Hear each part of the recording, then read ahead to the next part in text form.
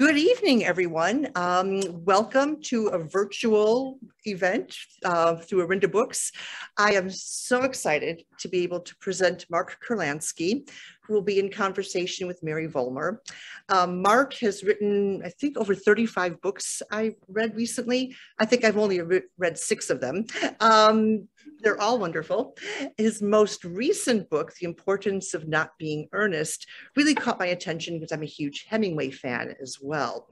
So, but Mark's books really run the gamut from, I have it here for a minute, Havana, which I was going to hold up to show you, but I don't know what I did with it.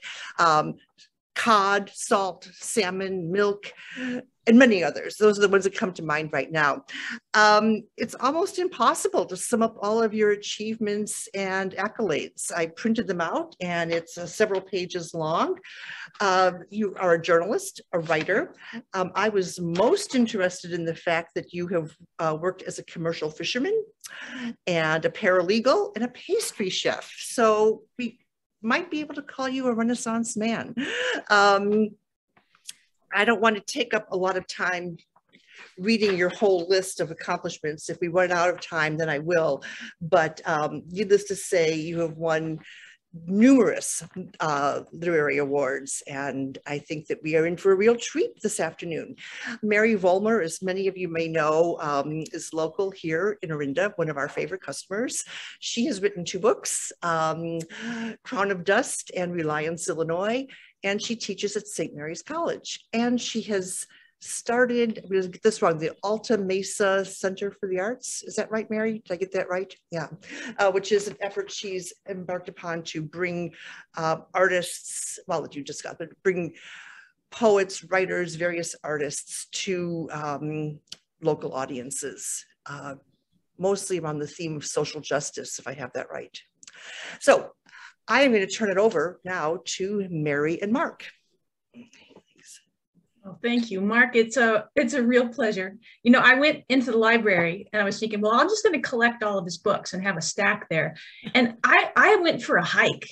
I mean, I went through every section of the Dewey Decimal System. I had to stop and found throughout the library something else that you had written about. And it was just, it was mind-boggling, the curiosity that has moved you through your life. So it's a real pleasure.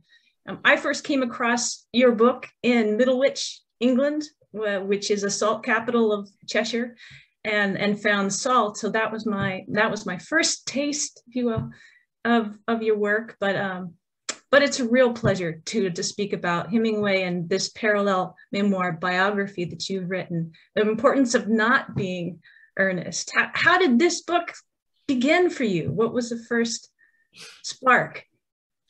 Oddly enough, it began while fly fishing. This is absolutely true. I fish on a river in Idaho called the Big Wood, which is a tributary of the Columbia, as are all Idaho rivers, that runs through the town of Ketchum. And, you know, the thing I like about fly fishing is that it's the only time that I'm not thinking about anything else. I think the reason I became a writer and the reason I've written so many books is I have this constant dialogue in my head. But I don't when I'm fishing. When I'm fishing, I'm trying to figure out about insect hatches and the flow of the river and trying to think like a trout. But I was casting on the opposite trench along the opposite bank. And of course, I was thinking about flies, and it suddenly popped into my mind that Hemingway used to fish in the Big Wood with 2 drops, 3 flies. I thought, should I do that? And then I remember that I was just very close on that opposite bank to the spot where he blew his head off. And then I was lost. I wasn't thinking like a trout at all anymore. I had this shocking revelation, and to be honest, this was 10 years ago, that I was now older than Hemingway ever lived to be, which was disturbing because the town of Ketchum is full of all of these photographs of this stooped over old man who called himself Papa. and I was older than Papa, you know. Then it was sort of a liberating feeling. The idea that I had all sorts of decades ahead of me, hopefully, that Hemingway never had. And I started thinking about how Hemingway in my life has always been there. I'll give you a recent example. Walking down West 86th Street in Manhattan, where I live, just last week, a doorman, apropos of nothing, shouted out to me, "Hey, you look like Hemingway." My life has just been full of Hemingway coincidences, starting with the fact that I was actually in Idaho at the age of 12 when he killed himself. The newspaper said it was an accident. My father said it was suicide. I got really mad at my dad because, you know, I wanted to be a writer. And Hemingway was always in the press, just the perfect ideal writer's life. And why would somebody with the ideal life kill themselves? And this was very disturbing. But I just started thinking about, you know, just everywhere. I lived in Paris for 10 years. I've written now about the Basques and in Spain and France for almost 50 years. I've written about Cuba for 40 years, and I regularly fish in Ketchum, Idaho. These are all Hemingway places. And I didn't get to them because of Hemingway, you know, but, you know, he was always there. Like Ketchum, for example, I went to because I was invited by the Basques. There's a very big Basque community in Idaho. And when I got there, I was thinking like, oh yeah, Hemingway, because his picture is everywhere, you know. And so I say in the book that to be in Ketchum and not think about Hemingway would be like being in Sherwood Forest and never thinking of Robin Hood.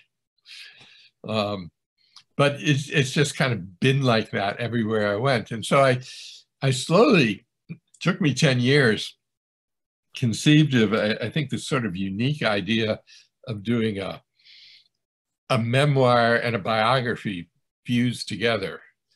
And it was difficult. It took me some time to figure out the right balance that I wanted to have. I was wondering about that because there's this notion in the early part of the book of counterpoint. And both of you also amazingly studied cello. Do you still play the cello, by the way? I still play the cello. Hemingway gave it up when he grew up. And but you still have one in the back there? You could bring it out? I do have one right over there. Do you really? Yeah. But that notion of counterpoint seems to follow through. I discovered about the cello when I was researching this book. I hadn't known that. He mentioned it in a couple of interviews, and there are several cello metaphors in his writing. But, you know, in researching the book, I kept finding all kinds of little coincidences like that. My favorite hotel in Chicago, the Whitehall. I love the Whitehall because it's this charming old hotel. It was Hemingway's favorite hotel on the north side, but for Hemingway, it wasn't a charming old hotel. It was the brand new state-of-the-art hotel because he went in the 1920s. The hotel that I used to stay in New York when I was a kid, a teenager, I'd come into New York, I'd stay in Greenwich Village in this $4 a night hotel. And in researching this book, I discovered that that's where he was billeted before he was shipped overseas for World War I. Oh, okay. I just keep running into these things. Right. And that notion of counterpoint is that these intersecting melodies go forward in one composition. And even though you were divided by many, many years, and also a very different approach to both writing and to your notions of peace and war and the natural world, there do seem to be throughout this book and through your lives these meetings, these melodic meetings. I actually think that on the subject of peace and war, we would have gotten along quite well. You know, Hemingway created this fictitious, well, he was a fiction writer, you know, he created fictitious lots of things, told lots of stories, but he created this fictitious Hemingway who was the great soldier and everything. He was never a soldier. He hated war.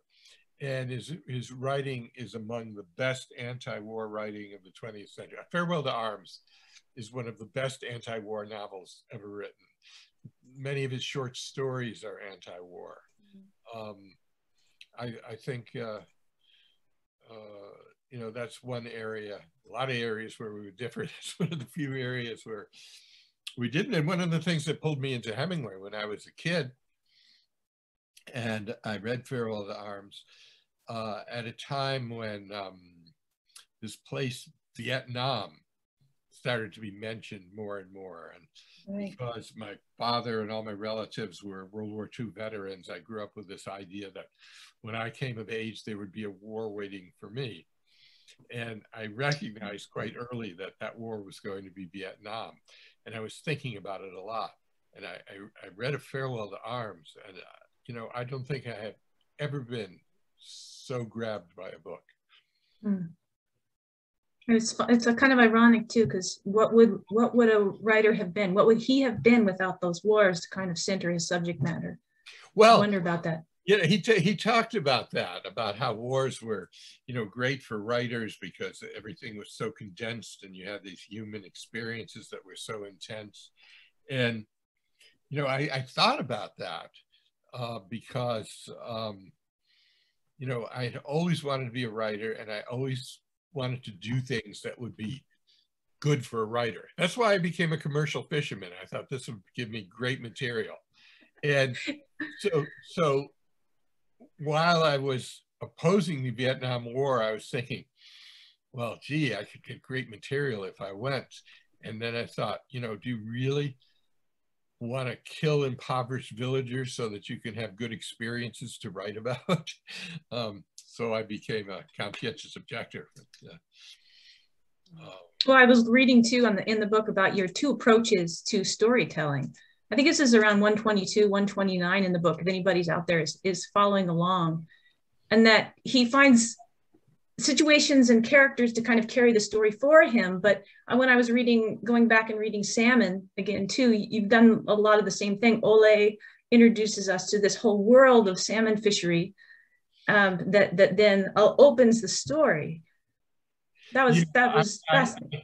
I often open books that way. My cod book is about a group of guys on a cod skiff off of Newfoundland. You know, my book also has about 10 of my watercolors, including the cover. And they're beautiful. And one of them is a self-portrait of me on that skiff in Newfoundland with the first cod I hand-lined. It was the first cod you'd caught, so you had a chance to stop and. It wasn't the first cod I caught. It was the first cod that I caught by a hand line. Oh, okay. Well, you'd written too. I know it's centering on Hemingway, but Waverly Root is not somebody I'd heard of before. So when you mention Waverly Roots and his impact on you while you were in Paris, Waverly Root was a huge influence on me. He was by coincidence, we both came from Chicago papers, but I didn't know him that way. We were both writing for the International Herald Tribune in Paris at the same time. And he had this food column, and wonderful food column, and that was always sort of funny and engaging and a sense of history and culture. And this was at a time when I was thinking that Americans don't really approach food writing in that way, which is quite common in France, certainly the Basques, the Spanish, the Italians. And I started writing, that's when I began writing food things for the International Herald Tribune. And he was really an inspiration for me. Because you open the whole world through our relationship to the foods we catch and the foods we eat, and salt, the elements around us too. It's almost, that was your entryway into literature instead of war. I mean, I wish writers wrote more about food. Tolstoy wrote wonderfully about food, and Zola wrote fantastically about food. I translated a Zola novel that's all about food. But, you know, like Hemingway, mentions food a lot, but he doesn't really write about it. He doesn't use it. We don't learn about the characters by the foods that they eat, or he doesn't set scenes with food. Right. He just ate a lot. He was a connoisseur. Well, that is everywhere he went too. You keep on running into him. He seems to become the icon for the place that the place needs. But it never really was Hemingway. It was just the man Hemingway that place needed to idolize, especially in memory. I'm thinking of his influence on Spain, where they would just tear out all the parts of the novel they didn't want, Farewell to Arms, and then sell it that way. Why do you think he's such an icon? Well told, Oh, right. It's a very odd thing. Hemingway covered the Civil War from the Republican side, and he was very pro-Republican. And the only mention I've ever found of him crying in public was the day that the Republic fell. And he absolutely hated Franco, and as did many people. And it was it was a boycotted country. And yet he went back there, and he'd go there and he'd get tremendous publicity, and it was helping the Spanish government try to rebuild a tourist industry. And I don't know why he did that. I mean, selfishness, I guess. He loved Spain more than he hated Franco. But Valerie Jambi, who was his secretary and later became his son Gregory's wife, and traveled around Spain with him. And she was the ex-wife of the Irish, very rebellious writer Brendan Behan. And she told me that Brendan Behan decided to go to Spain, and at the border, the officials interviewed him and they said, "And what do you want to see when you go to Spain?" And he said, "I want to see Franco's funeral." And so they wouldn't let him in. I would have there's been a Hemingway story like that. Yeah.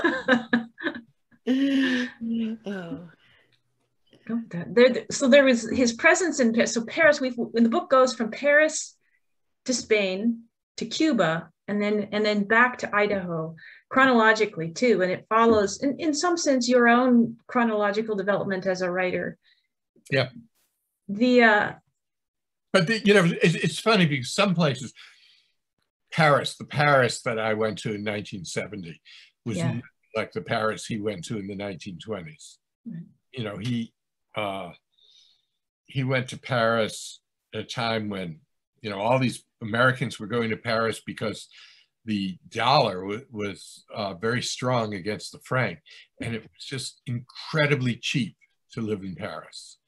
And all of this nonsense and movable feast about him, being poor and struggling. I mean, also his wife had a trust fund, but look out for anybody who romanticizes poverty. Anybody who's been poor never finds poverty romantic.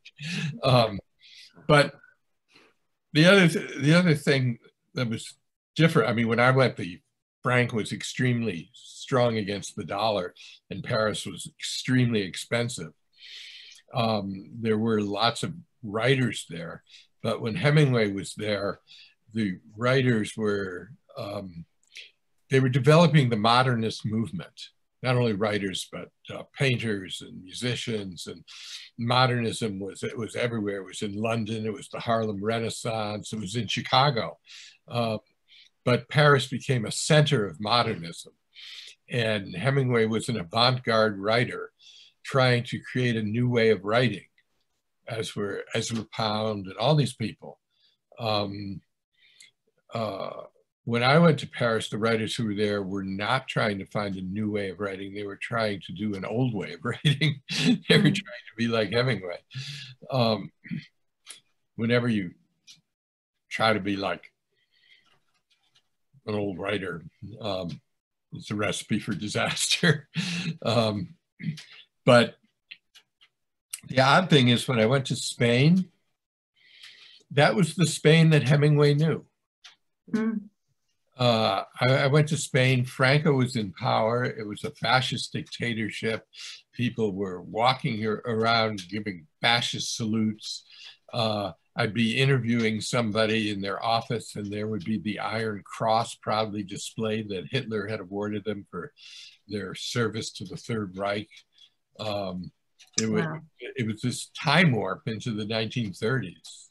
You were talking about Spain, that Spain had a better notion of its past. It might be able to move beyond it. That's a bastardization of what you'd written in there. But I wonder if you see any parallels, if we dare go there, with the American history, how our limitations of our own acceptance of our history. Well, I've been thinking about this a lot. Franco died in 1975. And in 1982, the Guardia Civil attacked the Congress and tried to do a coup d'etat that failed. And the Spanish response was, well, this is a warning. You can't get the extreme right too upset, or we're just going to have a lot of political instability. So they smoothed over. Nobody was ever tried for fascist crimes. Franco's great monument was preserved and made into a tourist place even. And nothing was ever done to attack that dark past.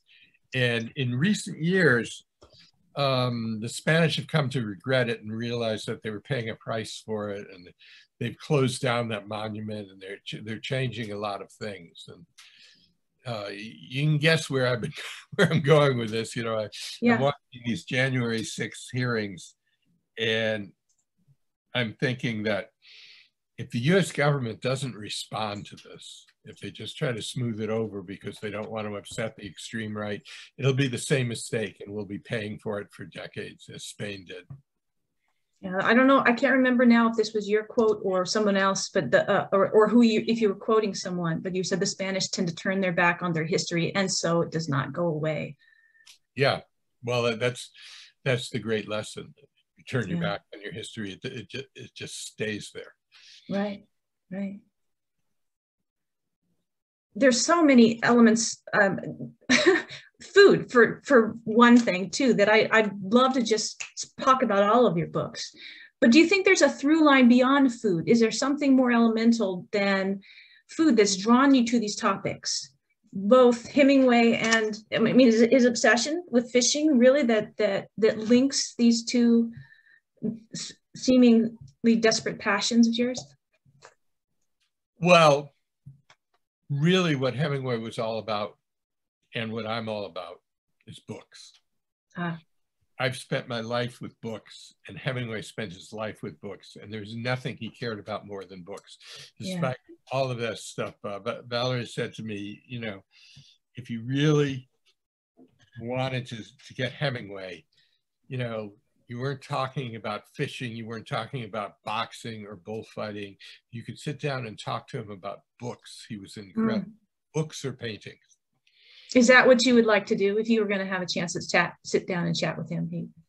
Yeah, what I most want to talk to him about, because I noticed in an interview that he said that he had learned things about writing from Bach. And this is one of my pet theories. I love Bach, as any cellist would. And I think that you can learn a tremendous amount about writing from the way Bach wrote. And if I could just sit down with Hemingway, I would love to talk to him about this idea. Well, talk to us about it. This notion of counterpoint again, what is it about Bach that you think? Prelude and fugues, themes and variations. So you set something up, you establish rhythms through repetition. You explore something frontwards and then sideways, and then you bring it up again backwards. Musicologists sometimes say that Bach did variations both horizontally and vertically.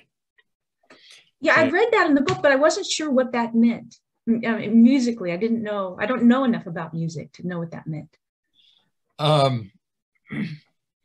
Well, you have a variation, and then you change the key and you do the same theme in a different variation in a different key. And then Is it possible to do it on the cello? Or is it too weird to grab it? Me to do it right now? You're going to be expecting Yo-Yo Ma, and you're going to get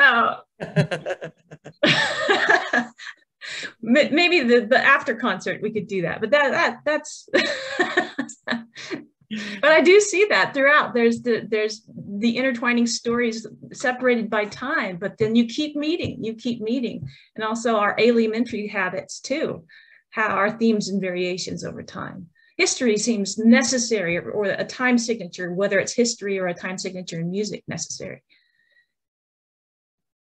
Dorian Chong on the comments wants to know what is known about Hemingway's death. Why did he kill himself? Oh, well,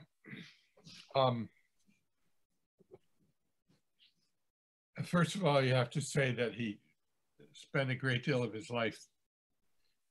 First of all, there's the whole weird thing about the Hemingways. Mm. They call it the family exit.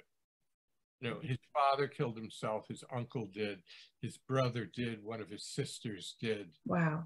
One of his granddaughters did. There's something chemical going on there. I don't know exactly what it is, if it's manic depression or something. But he often talked about suicide. I think because his father killed himself. But he started going to the Mayo Clinic and getting shock treatments. This is when he was living in Idaho. And what these shock treatments did is they destroyed his memory. Mm. Memory is everything for a writer. And Hemingway had an incredible memory. I mean, he never took notes. All this stuff we know about Hemingway, this was all in his head with 3 times the detail. And, he could write and recall something that happened in 1923 and use it. Mm. Story. And when this was gone, when memory was gone, he couldn't write anymore. And I think he always talked about the idea that, you pick your time to go, and he thought this was the time to go. His whole obsession with bullfighting. Bullfighting, it's a mistranslation. It's not called fighting in Spanish, and there's no fight, and there's no winner or loser. There's a question who loses. The bull dies. And it's all about how well the bull dies. It's a metaphor for the idea that everybody's going to die. How well do you do it? Right. And this was something that he was very involved in on all kinds of levels. And he reached a point where he thought, this is the time. Right. And you talk about his tragic view of life. And that was the one primary difference between he and you, is that you don't have that tragic view of life. Is that still true after the book's published even? Yeah, I mean, I just can't manage to be as unhappy as he was. Pat asked, have you seen the Ken Burns documentary on Hemingway? I haven't. I happened to do a show with Ken when he was working on it, and we talked about it, but I haven't actually seen it. And Roy wants to know more again about, I'm sorry, I opened a can of worms with box counterpoint style. He'd love you to expand on that. Did you think you were going to be doing a music lesson? Yeah, it's a huge influence, not really on writing, but on music. I mean, if you think about something like Miles Davis, Kind of Blue, or Jimmy riff on the Star Spangled Banner. This is right out of Bach. This is toccata and fugue. You set up a theme and you do variations. Just a huge influence in how we do all kinds of things. Music was never the same. Rhythm is extremely important. in writing. Mm. And Hemingway once said that he learned about how to set up rhythms from Bach. He also once said he learned it from Gertrude Stein. So Yeah, well, that was the Paris enclave of Stein and all of these books. Gertrude Stein was an interesting case because Gertrude Stein was so experimental, she was basically unreadable. Nobody could publish her. She was wealthy and she published herself. And Hemingway was very impressed with these experiments that she did, but he didn't want to be like that. He wanted to be a popular writer. Right. He wanted to be read. Right. Yeah. So there was a book. Oh, sorry. There's a book. Jenny Erpenbeck has The Visitation. It's a German translation that I read. But after reading this book and then reading that book's all about variations on a theme. And then to find out she's also an opera director in Germany, it made a lot of sense that the musicality of her book was translated that way. Well, you know, rhythm is so important to writing and how you set up rhythm. I never listen to music while I write because I don't want to impose somebody else's rhythm on my work. Right. But you know, how do you establish rhythm through repetition? You can do Gertrude Stein repetition, a rose is a rose is a rose. But, you know, you can also do more evolved kind of repetition where you repeat, but you change something. Yeah, variation. Ursula Le Guin has something about that, like beneath memory and experience. I'm reading off the wall, that's why I'm looking up. Beneath imagination, invention, beneath words, there are rhythms to which memory and imagination and words all move. The writer's job is to go down deep enough to feel that rhythm, find it, move to it, be moved by it, and let it move memory and imagination to find words. Exactly right. That's written on the ceiling. Where are you? It's kind of, yeah, my wall is full of writer's words. Yeah. Ursula is looking back at me, but that struck me as similar. Like there's a deeper level of knowledge that comes after you've ingested all of the research that you have to do. And how do you create a narrative out of that? Right. After being overwhelmed? We're in a moment when we're so overwhelmed with information, and yet it seems to lack any kind of rhythmic sense. Yeah, and there's another thing also. This is why I don't like to try to teach writing. Writing is really about your voice. So it's really questionable if you can teach somebody else how to write because they have to work with their voice. Right. And you know, some people have better voices than others. That's what Hemingway was. Hemingway had an incredible voice. You know, one or two sentences and you're there, pulls you in just by his voice. The war was always going on, but we would not go to it anymore. You know, that even that one sentence is a counterpoint, isn't it? The war would not go on, but we would not go to it. That's my favorite Hemingway sentence.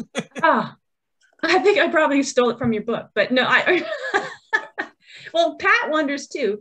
Why is it? I mean, is it this rhythm? Is it this moment he lived? Is it his persona that he created? Why is it that he lives so large in our imagination? Well, that's partly the persona, but created. But you know, what it really is all about fundamentally is that we love his books. And why do we love his books? Because it's this voice. It's the man. It's like, yeah, I want to talk to this guy. You know, it just pulls you in. It's just so interesting, and it's just you know, Hemingway. You can pick it up anywhere, and it just completely pulls you in. I always think about. I taught for a semester at Bernard Baruch College, which is part of the City College in New York. Great class, had a bunch of, I think about 18 honor students. And it was a course in nonfiction. And I gave them different things to read. I gave them Orwell and all kinds of things. And I thought, wouldn't it be interesting to give them give them some really bad Hemingway nonfiction. So I think the worst thing he ever wrote, which is called Dangerous Summer, which he was supposed to write for Life magazine. And it's about this competition between these two matadors. And it's really sexist the way he describes women and the difference between how he describes women and how he describes men. And, you know, a lot of things wrong with it. I thought, well, let me give this to these, you know, 20-year-olds and see what they make of it. To my surprise, they all loved it. Really? Yeah. Because of the rhythm. The voice, yeah, yeah. I was doing that after I read your book. I just got a bunch of Hemingways, and I would just open any page and just read aloud to myself, just to listen to the way the words are put together. Yeah, I mean, it's just irresistible. But then in his ongoing debate with Faulkner about what a sentence should be, well, yeah, that's fascinating too. I wonder if you're stripping down everything. He was trying to get at the truth, so you strip down all. The idea of stripping down is what modernism is all about. You know, Edward Pound told him not to use adjectives. Yeah. Which he fortunately didn't listen to, but he used fewer adjectives. And this is very much, you know, there's this thing that's often said about how Hemingway was a correspondent and you had to pay by word to cable your stories, and that's how he developed this style. I don't think that's true at all. It was modernism. It was, you know, what Ezra Pound was talking about. It's what all of them were talking about. And, you know, it's what William Carlos Williams is about. And I wonder if it was a response to the propaganda that was in flowering language telling them untruths constantly. Yeah, I mean, broader than that, to the flowering language, but the flowering everything, you know. Yeah, a 19th century novel, of course, was. Well, the amount of hot air that came from World War One. Yeah. And preceded such a pointless, horrible slaughter. Yeah. I think that was, although modernism began actually before World War One. I was reading Cather's One of Our Own and really enjoyed the first half of that book while the young man is on the farm. And then she wrote it before, I think she wrote it before World War One. And I don't know that she could have written that book the way she'd written that, with the glorification of the death of this young man after World War One. Yeah.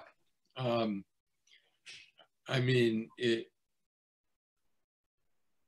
changed that generation. And yeah. One of the things you need to understand about Hemingway is that even more than Fitzgerald, he was the writer of his generation. And, you know, when The Sun Also Rises came out, huge bestseller, it was people his age buying it.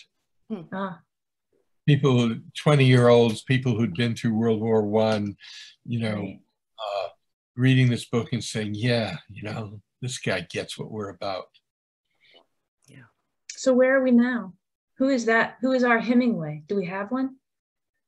I don't know. You know, I mean, it took about 50 years to realize that Hemingway was, you know. Yeah, it's an interesting question, who best captures our times. Maybe our times demand more than one voice too. I think that seems that polyphonic moment. That idea of the writer is not for our times. I think, well, you know, like Hemingway, I come from a generation, a famous generation, you know, the generation of the 60s, and we have a very strong idea of who we are. And you know, I connect with people of my generation. And I think, you know, if you're not of my generation, you might not notice it, but if you are of my generation, you would see that my books are definitely written by somebody of the 60s generation. Respect for the land and respect for the natural world and the way in which we live within it, I think is obvious throughout your books. It's one of the things I love about the books. Yeah, well, yeah. Also a distrust of government. I mean, I refused to serve in Vietnam. I was drafted and I refused to go, and I had a considerable discussion with the powers that be about that, and was headed for Canada, but then the war ended. And various times in my life, I still find myself saying, should have gone to Canada. Oh, right then when you had the chance. Well, you went to the fisheries, but you were also an actor for a time, and that must have impacted the way in which you understand language. And well, more than that, I was a playwright, and that, right. I was a theater major in college. My degree is in theater. Okay. And afterwards, I became a newspaper journalist. And those two things are a great background for a writer in tandem, because theater teaches you how to write dialogue, how to set scenes, how to build characters. Newspapers don't teach you anything about writing, but they teach you how to get into places and meet people and things like that. Get your facts, well, hopefully get your facts right, I suppose. But I mean, I'm sure that my writing was, and I started off as a playwright and wrote some plays, even had some produced. And you never been tempted to do that again, to go back to playwriting?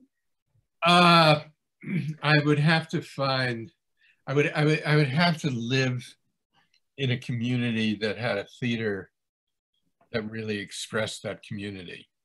Ah, okay. Because, you know, I live in New York, and Broadway doesn't express anything about living in New York. even the things that are, you know, rent, the things that are supposed to, you know, the problem with Broadway is that it's tailored for out-of-towners. So it's sort of the out-of-town view of New York. And have you been there most of your writers? I mean, you've been all over the place, but how long have you been based there? Too long. You want to go back to Idaho? I hear everybody's going to Idaho right now. Yeah, no. I was in Paris for about 10 years, and I lived in Mexico, and I lived in Miami when I was covering the Caribbean. I even lived in San Francisco for a couple of years. But basically what happened is I raised my kid in New York. Sure. Now she just graduated from college, so I guess she's an adult. So what do I get? She's a New Yorker, you know? All right. Well, congratulations to her and to you for that, and for the book. We kind of talked around it, but I think the readers are going to have a real treat just to follow these two stories through time and to these four distinct places in time. Paris in the 1930s, right? And Paris later, whenever you were there. But that parallel, going back and forth and allowing me to compare the two places and the two kinds of writing lives, was, for a writer, but even just for an artist, I think it'd be fascinating. Yeah, I think to a large extent, the book is about a writing life, you know, what a writing life is. If you could sum that up, what a writing life is, how would you do that? Well, it's isolated in a way. I mean, you have to really like being alone.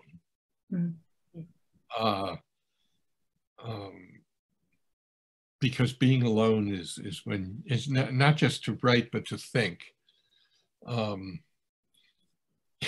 You know, people report on me to my wife, you know, they say, oh, I saw your husband the other day and I don't know what was wrong with him. He was just off somewhere. He didn't say hello.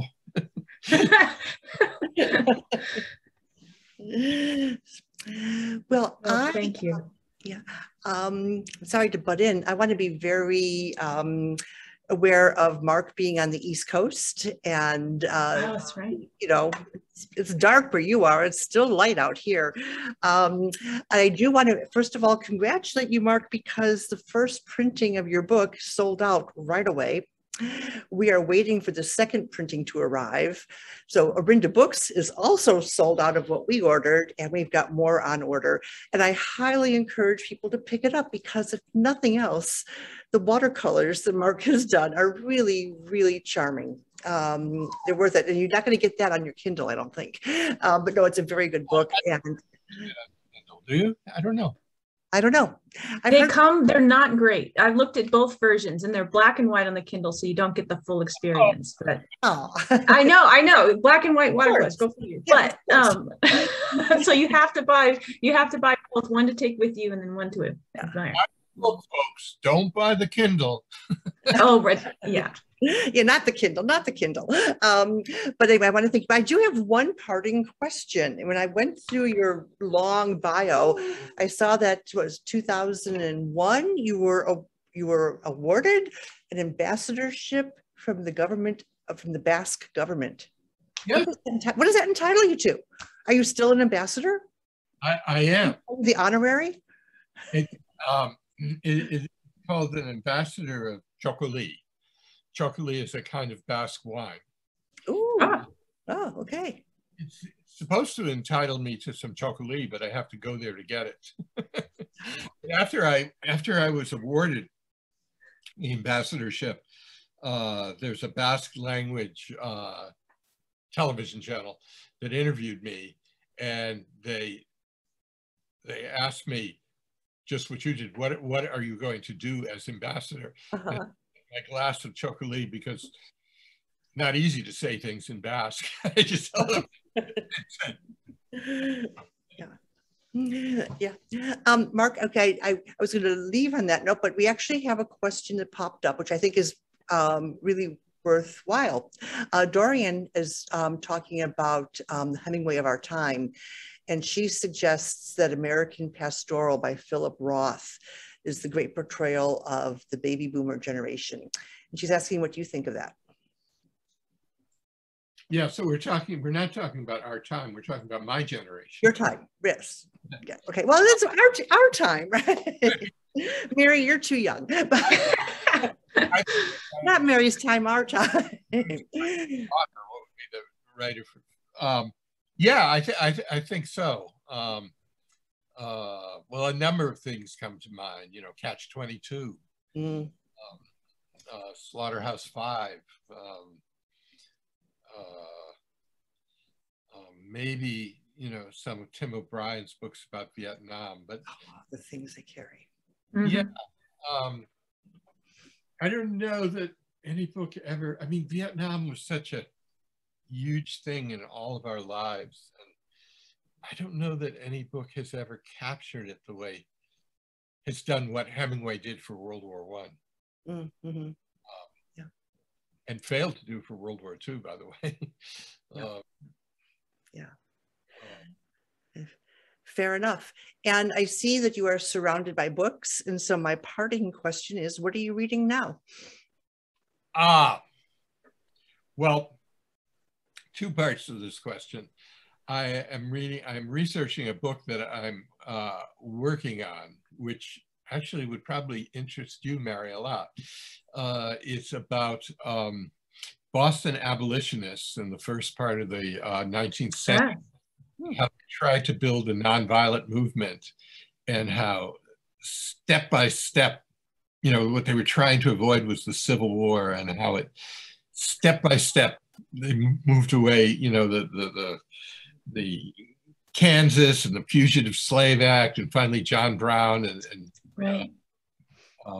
Lost that opportunity, the belief that it was going to be very difficult after you ended slavery to bring the one-time slave owners around, and you weren't going to be able to work with them if there had been the bitterness of a war. Right, which is true. Prophetic view of history. Yeah. So I've been reading a lot of stuff for that. In the meantime, I snuck in a wonderful book called Old Poets. I don't know if you've run across this book. It is by Donald Hall, who was a poet laureate, and happened to know, he knew T.S. Eliot and Ezra Pound and Robert Frost and Dylan Thomas and all these people. And it's a book about his encounters with all of these poets when they were old. And it's a fantastic book. I recommend it. Okay. Well, thank you for that. You could pick that up after you read The Importance of Not Being Earnest. So, Mark, I want to thank you so much for giving up an hour of your evening. Mary, as always, thank you for being our go-to in conversation partner. And to all of the people who are watching this, I thank you for spending some time with us. So good evening, everyone. Thank you, Beth. Thank you, Mark.